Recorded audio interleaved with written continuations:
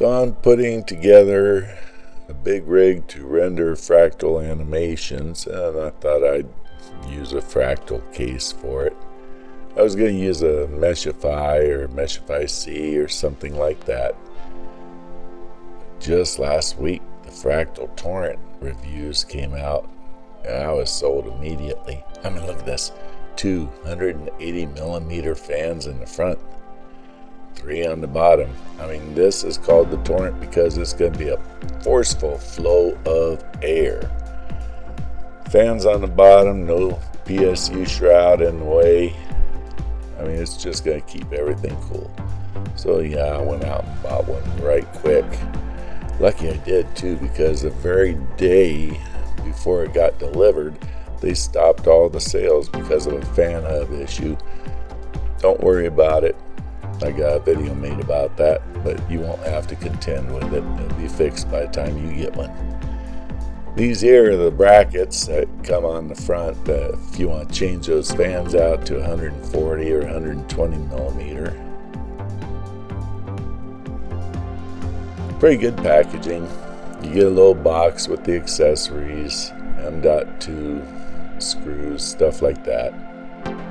User guide. It's a good, well done user guide. Well packaged. That's the bottom of the case. Look at that. 3 fans down there. I did some B-roll outside. Just couldn't resist. The front grille looks like it's from a military jet aircraft.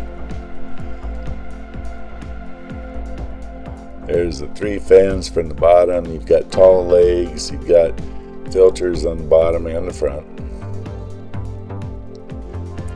Got a fan hub there. Got all the bundles of fan wires, cables for the RGB, because this is the RGB one. Look at the attention to detail though. Notice that all of those fans, the labels are sticking the same direction. They don't just stick them in haphazard.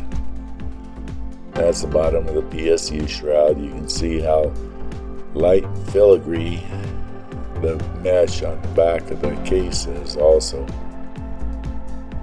This is meant to be very, very much positive pressure inside, just blowing everything out. That there's a PSU shroud. You put the fan in upside down. Now notice that bit of a swale there. When the air hits that from those front fans, it will be forced down into the VRMs and around the cooler. I mean, it's going to increase the velocity, force of that air, and wick away a lot more heat. So here's the fan hub at the bottom. For me, I took it out and I'm going to send it in and get a replacement. Until then, I'll just plug the fans into the motherboard and they'll probably stay there anyway. They got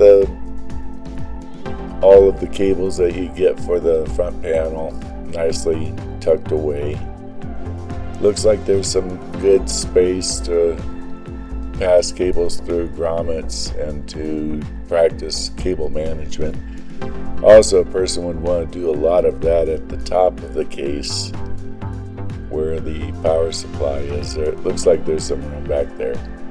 Look at that space for grommets. Nice big area. Not a huge amount of storage space, but I'm going to use this just for rendering animations. It's CPU based only, so it can just sit off to the side and churn away with a 5950X or a 3900X. I'm not sure which one I'll put in it. So there we have tall legs. Keep the dust out. Keep it up off the carpet. The glass side panels, the one on the cable side is tinted pretty heavy. The other one's pretty clear. So you can see all the nice stuff inside.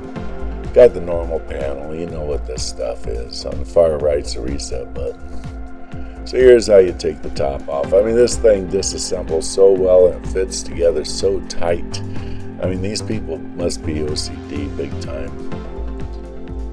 The gaps here are straight. There's nothing wrong. You got a filler port there if you're going to be running your own custom loops. So that's where the power supply would go. You got a little wire going there to the RGB on the side that looked like it's not a whole lot of special RGB. The RGB in this case is involved in the fans. So look how easy these sides are to open. They got these little ball on the end of a stud there, and it fits into this little socket. Just click, there it is. You can even lock the side panels. With the top off, you can put a screw into that little tiny spot, and then a person who's just casually wanting to open it up is going to have a harder time figuring it out, unless they watch this video. Of course, there's a tab on the bottom of the panels, that way they slip into that slot there to allow it to back off and then be lifted away. I mean,